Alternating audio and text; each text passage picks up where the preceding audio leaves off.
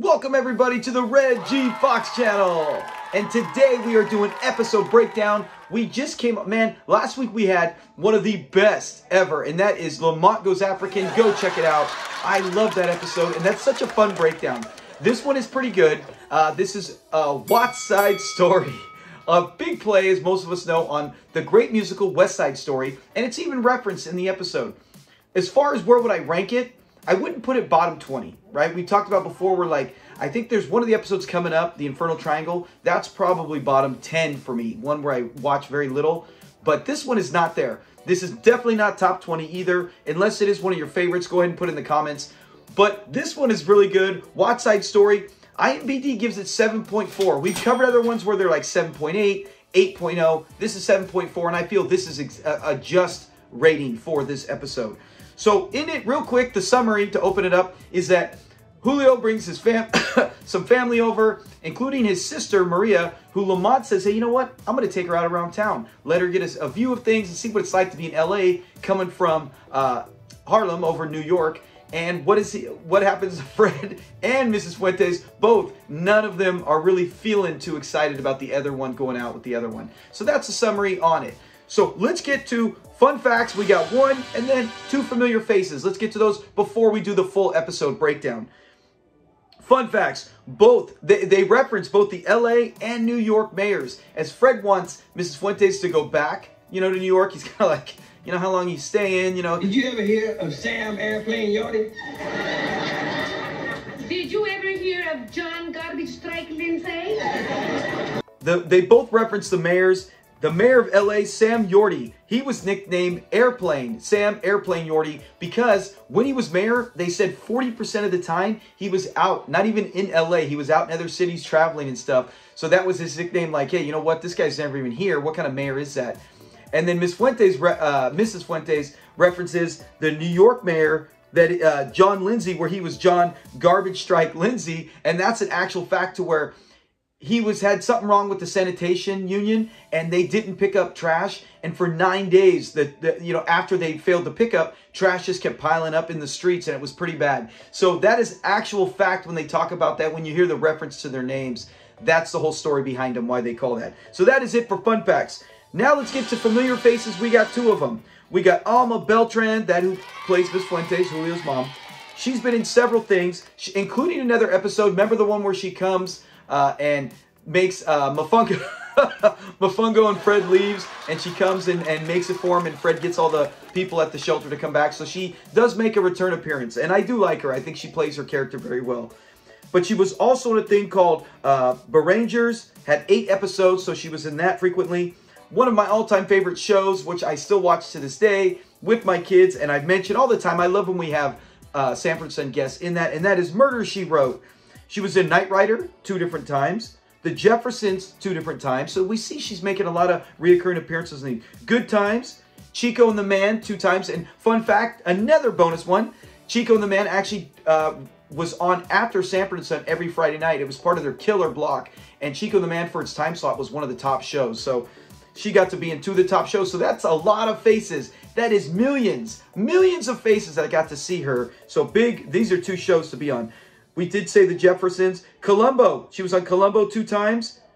So that is it. And then she was on, I want to say, over 50 other shows and movies. So good career for her. Good career for Alma Beltran. Now the next one, she goes by Migdia. Her last name, Squatsguard Chania. So a lot of things that I see when I look her up was Migdia Chania. Like that, I don't know if it was from a marriage or maybe a previous name. Anyways, she didn't do too much acting after. She did do a few roles here and there. Her big thing was she went on to be a writer. Yeah, she wrote so many different things. We're going to cover on some of the things she wrote. And this is, oh, by the way, this is Julio's sister, Maria. She is Maria in this one. So when you see her, know that she goes on to do a lot of different shows with writing. She went on to write short stories and series, including for What's Happening Now, 2 different episodes. I love What's Happening Now. 2 episodes. She did Punky Brewster, Different Strokes, Facts of Life, The Incredible Hulk, 3 different episodes of Incredible Hulk, and a whole list of other shows. I mean, there's so many things I didn't even heard of. Up to 2020, she was still writing shorts and mini-series and TV shows. So she has had a good long career when it comes to writing. So that's awesome. When you see that, I would have never thought that watching this. I would have thought, you know what? I don't see her. I don't remember her in too many other shows. So maybe she just left Hollywood or got out of it. Nope. She went behind the scenes and did writing. So that is it with our familiar faces. Let's get to the breakdown now. And I'm going to try to make it real quick on this one. All right, here we go to the breakdown section. And in this one, Fred comes out and he notices the truck's gone. And he tells Lamont, where's the truck, man? And he says, relax, I let Julio borrow it. Don't overreact. And Fred is pissed. He's like, why are you lending our truck to Julio? And he's like, why do you care so much? He's all, because you're lending it to one of our competitors. Now he's got the truck, we got no truck. And Lamont's like, we don't even work. You know, we don't have, nothing's even happening today. And Fred, he's like, yeah. And on the 7th day, the Bible says to rest. I shall rest, I shall rest, and my truck shall always rest. So he claims it's for business-related purposes, but we know that's not true. Then he's saying, you know, it's going to be a car accident. Those people don't know how to drive. Those people aren't responsible. Those people. And Lamont's like, what's all this those people stuff? I never thought it was possible. I'm the son of a bigot. It's so true. He's like, man, I never knew I was the son of a bigot. And Fred is showing bigotry right here in this situation, which he has throughout the show history. But in the end, Fred usually learns a lesson.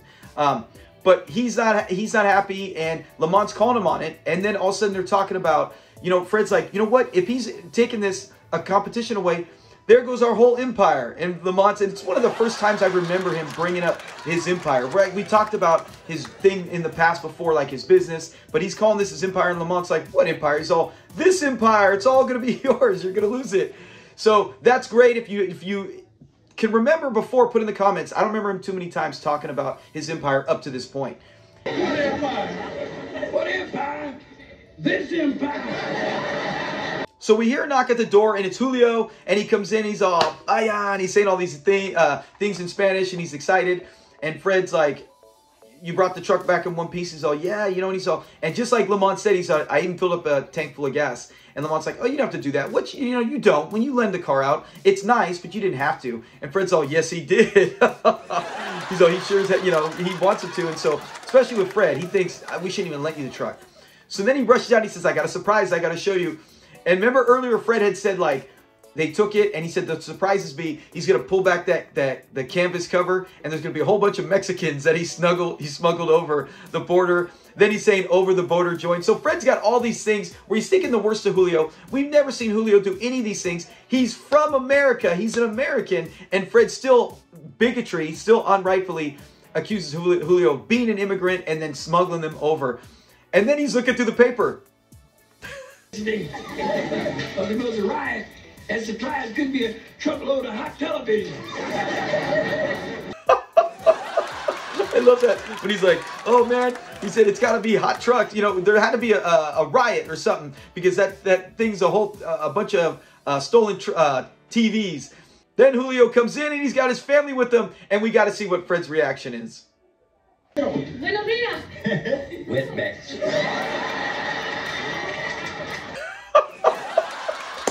Only Fred, right? Only Fred's gonna come with that reaction.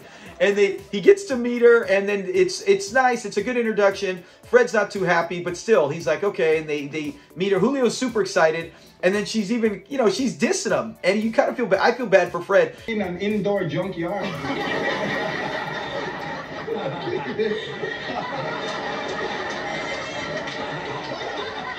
And I don't get why Lamont laughs. It's his house too. You know, he might look at his dad like, hey, you're in charge of cleaning up. But he's still got to feel responsible. And he's busting up as they're saying she's never seen an indoor junkyard as well, because it's just as bad inside as outside. And so they got there and they're visiting.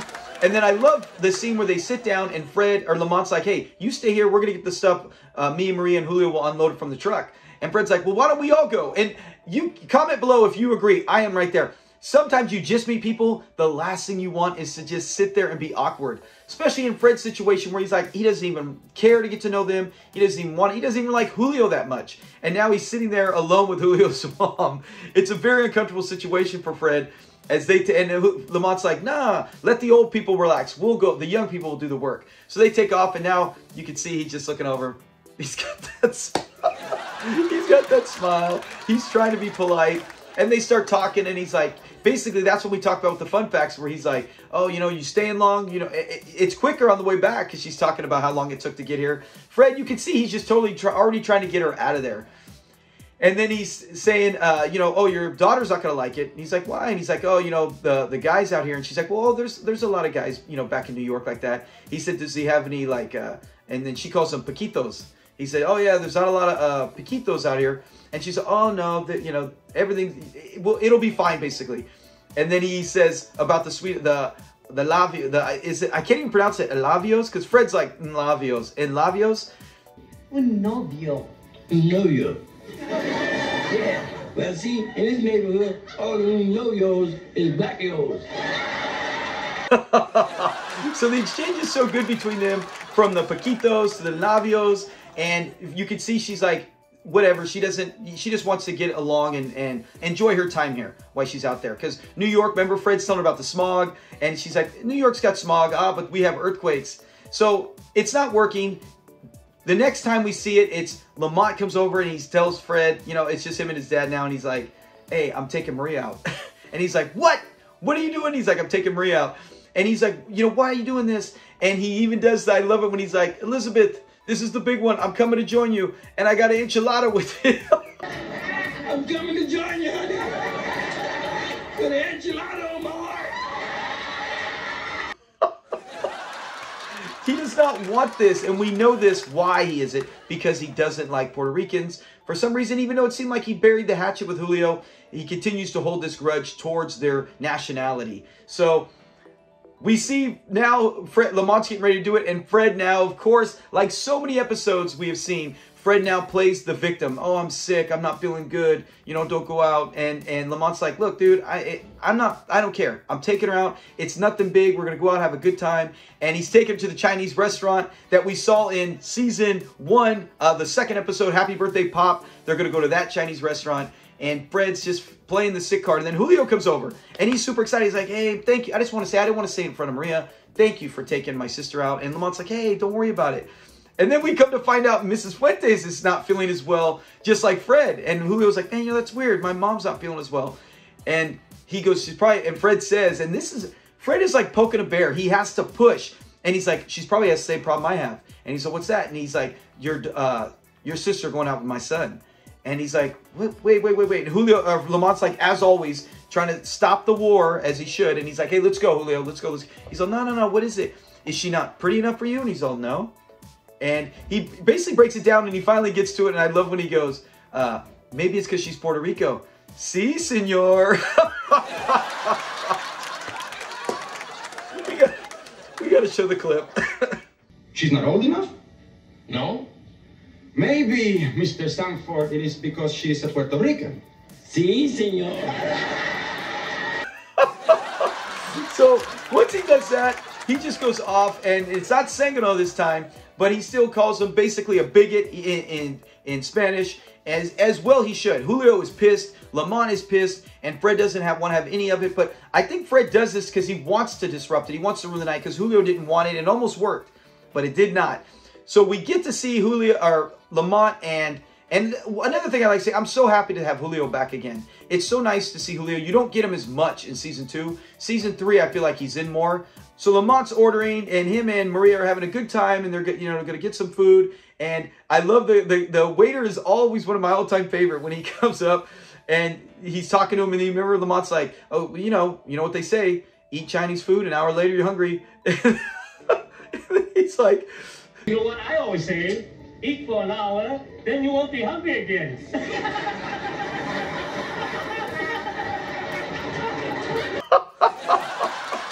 It's so good, and the way he laughs, and Lamont's like, yeah, okay. And then he talks about, hey, after this, we'll go out, we'll put the windows down, we'll go down PCH. And when you live out here, I live out in SoCal, it's good to hear, hey, I know PCH, I know exactly what he's talking about with the windows down, because she's like, hey, you don't have a convertible. But he's like, yeah, with the windows down, it's like the same thing. It is when you're flying down PCH near the coast. It is so much. So he's 100% correct on that. And then we get to see Fred walking in, and it's super busy. And I love when the Chinese waiter, he's like, oh, and Fred's like, well, why is it so busy tonight? He's like, Jewish people like to eat Chinese food on Sunday. Why is that? Don't ask me, I'm not Jewish. Hey. Oh my gosh. The interactions between them, even though they're so minimal, they're always parts that I love. And so he finds him a table with another person. And who is it other than Mrs. Fuentes, Julio's mom? They're both there for the same reason. And she's sitting there saying, if I see anything with them, those two, basta. I'm going to say basta. And it's like basically she's going to break it up, stop them, and doesn't want any part of that. And Fred's like, he's not happy either. And that's what I'm saying. The exchange is so good. We'll show a clip right here. Basta!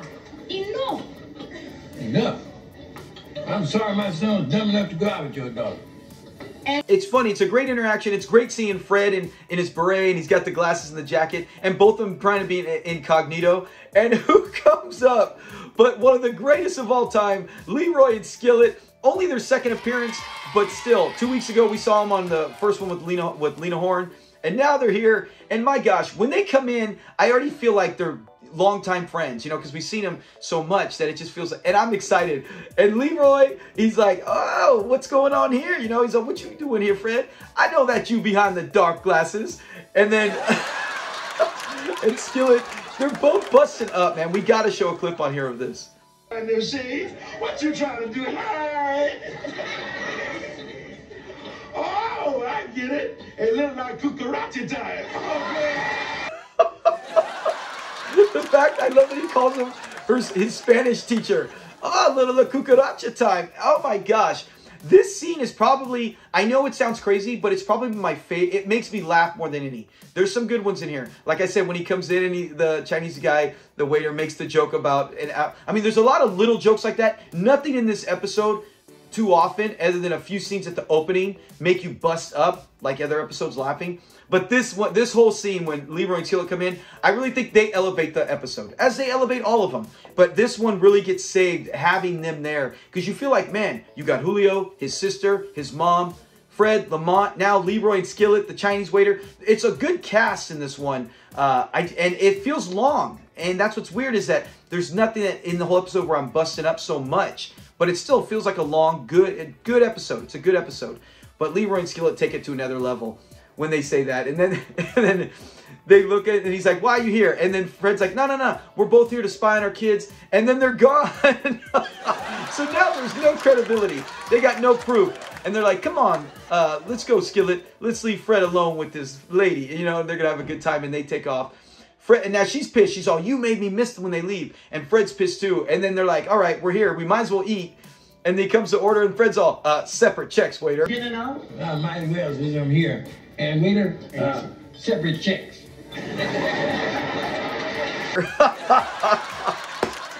See, like that's such a simple line that we've all done, but it's so good here. Like, don't think I'm paying for you. We ain't on no date. Oh my gosh. And remember when he sits down, I love him. He's all, oh, you guys know each other? You guys are friends? Oh, that makes it perfect. Oh my gosh. That's probably my favorite scene, the whole Chinese restaurant in this episode. So it ends where Lamont comes home. He had a great time with Maria, and he's looking for his dad. And Fred comes down in his robe, and man, I feel so sick. And he's selling it like no other, you know, like a used car salesman. He's trying to play it up for Lamont to make him feel bad, as he always does, as we will see in a few weeks when it's Home for the Aged. But then he gets a knock at the door, and Lamont's like, who are you expecting here? And in comes Leroy and Skillet. He didn't tell you? Your pop was out with a real cutie. Yeah. And all the sisters in the neighborhood are going to feel cheated. The way he said that, he's like, oh, the sisters are jealous. You know, Fred's hooking up with this Spanish cutie. Oh my gosh. It's a great ending right there. And Lamont pulls up the rope, and he can see Fred's pants that they rolled up, and then he went out. And then Fred, of course, is pissed, and he's all, busta. All of you, busta. So in this episode, you get, like I said, Leroy, Skillet, Julio, you get to learn multiple Spanish words. Oh man, it's a great learning episode as well as comical episode. So 7.4 in IMDb. Like I said, it's a good one. This is not bottom 20, definitely not at all. Not top 20, but this is one of the ones where you go, hey, West Side Story. Remember, like I said, there is a scene where Fred actually references it and even compares them and says, hey, this is like a West Side Story or West Side Story. And Lamont's like, there's not even that many Puerto Ricans here. Why are you even worried about that? And Fred's like, oh, they'll bring it, ship them here from Harlem. So overall, I like the episode a lot. Not a top favorite, but comment below what you think of it. Did you enjoy the episode overall? Is it one of your favorites? And And thank you for watching. If you got this far, like, subscribe, and watch out. Here we go. Tonight is the night we reveal our final four for the championship, as we are going to be done with our best one and done. We will know next week at this time, heck, maybe sooner if it's a landslide, who is voted on our Red G Fox channel the best ever one and done character. And then I'm going to make a whole review show. We're going to go over top 30 one and done and rank them based on how your votes came in, and it's going to be fun going covering all of it. So there's so much going on in this channel, and I thank everybody who's been a part of it, and I hope you enjoy it, right? If you don't like it, you know, take off, whatever. But I hope even if you don't subscribe, you always come back, watch the videos, and partake in the polls, because you know what? That we all love Sanford & Son. That's the biggest thing. That's the whole reason for this channel. So have a great week, and we will see you probably Friday. If I do an early show Thursday, who knows? We could have multiple shows again. Just like, go check out the one I just did. Sunday, we had the Friday episode about Esther, how she got to be Aunt Esther. And then we had the Sunday surprise episode I dropped about this semifinal round we just finished up this week. So give those all a watch, and stay tuned for more content. Thanks a lot, guys. Have a great week. Peace.